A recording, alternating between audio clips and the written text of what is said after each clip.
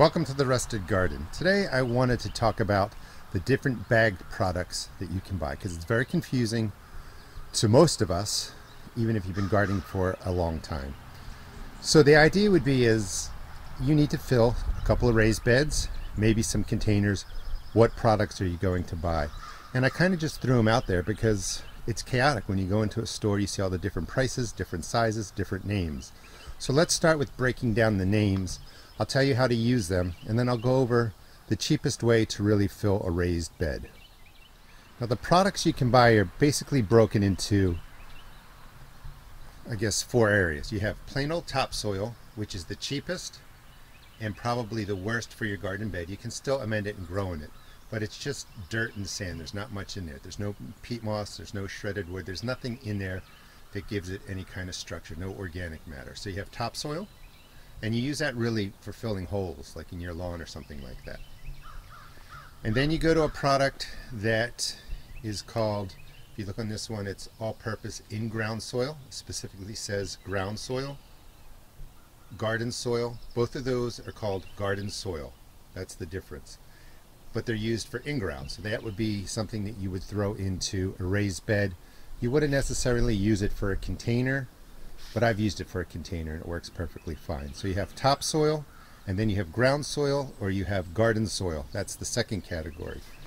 Third category is potting mix, and as we go up in categories, they become a little bit more expensive.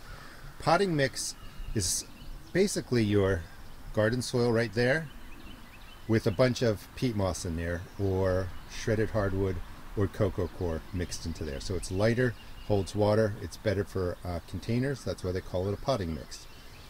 Those are the 3 main categories. Somewhere in between ground soil, garden soil, and topsoil, you can find premium topsoil. That means they added in some peat moss. And then there's a 5th category technically that's called raised bed soil or raised bed mix. You don't need that. What you really need to fill your raised beds is somewhere right around here. You could use potting mix if you want to spend more money. You could use plain old garden soil, and you could even use topsoil mixed with peat moss. What you really wouldn't want to do is you would not want to use topsoil or garden soil in your pots. You would want to use a potting mix, or you would want to amend the garden soil. So let's talk about how I amend and how I make my own raised bed mix, my own potting mix. And the whole key is that is a 2 cubic foot bale of sphagnum peat moss, finely shredded. It's about $13. It goes a long way, where with these things you're paying anywhere from maybe $2 for the cheap topsoil all the way up to $11.95, $12.95 for a bag of potting mix, depending on the size and depending on how much they say it's organic and other stuff they throw in. So you can buy whatever bagged mix you want that you can afford, and then you add in peat moss. And generally speaking, it's about 50% peat moss, 50% of topsoil if you're using the lower end stuff, and that's a 50-50 mix. That will work. If you're going with the garden soil, you throw in the garden soil, maybe add in 1/3 peat moss. That will give it more organic, or that will give it more organic matter to hold water, have structure, but it doesn't have any nutritional value. We'll talk about nutrition in a second. And then potting mix, you don't really have to spend the money on that. You can make your own potting mix. 50% garden soil, 50% peat moss. That will go into your containers. That's a great potting mix. If you're putting the garden soil into your raised bed, that's when I say add in about 1/3 of peat moss. And I think you kind of get the idea. By adding in the more inexpensive product to buy, the 2 cubic feet of peat moss, it's about $13 here in the States. I'm in Maryland, Zone 7.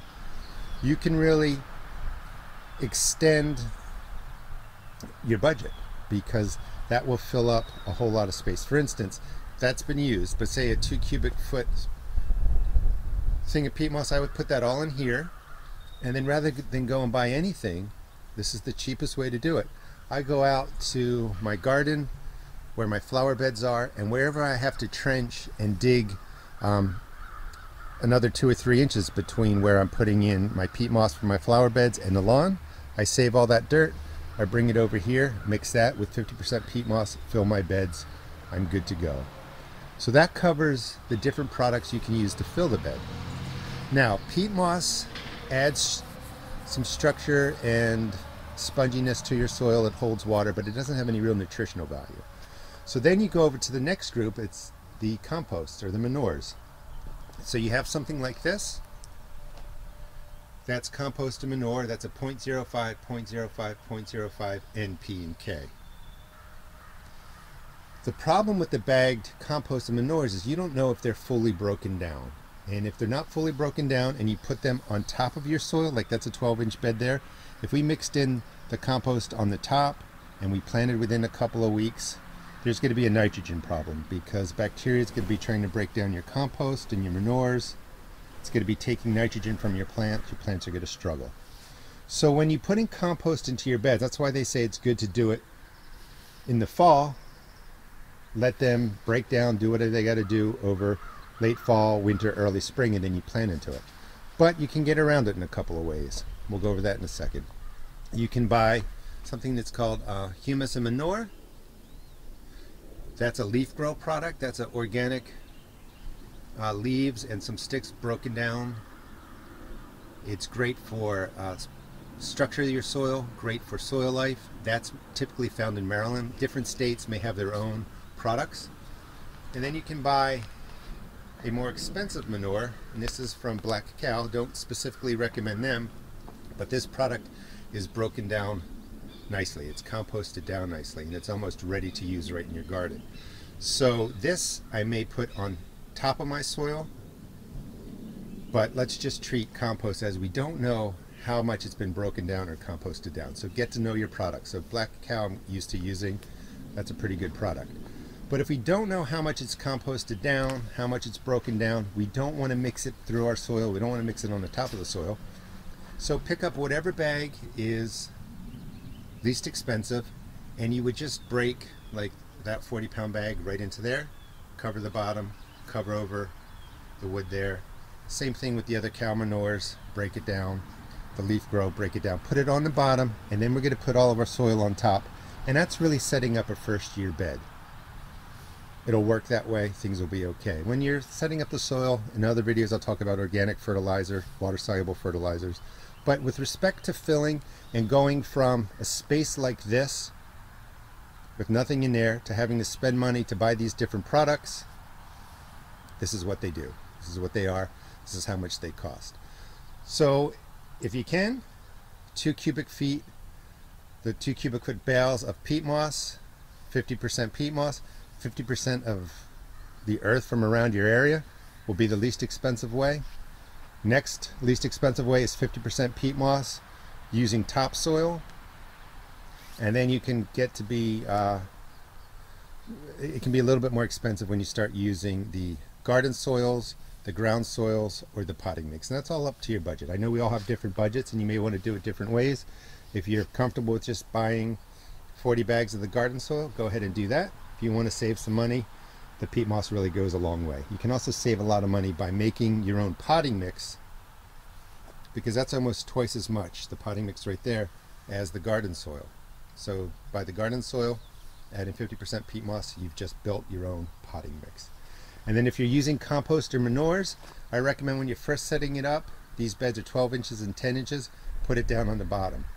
If you're using frames that are 6 inches, 8 inches or smaller, I would really not use the compost unless you know you're not planning for a good 90 days or so.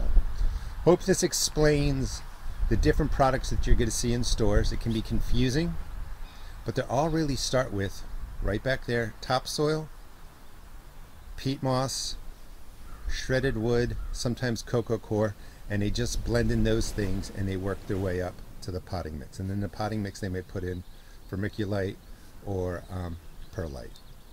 Thanks for watching. Please check out my seed shop at therustedgarden.com, and hopefully this helps you have a little bit more confidence when you're spending money at the big box stores to fill your raised beds and containers.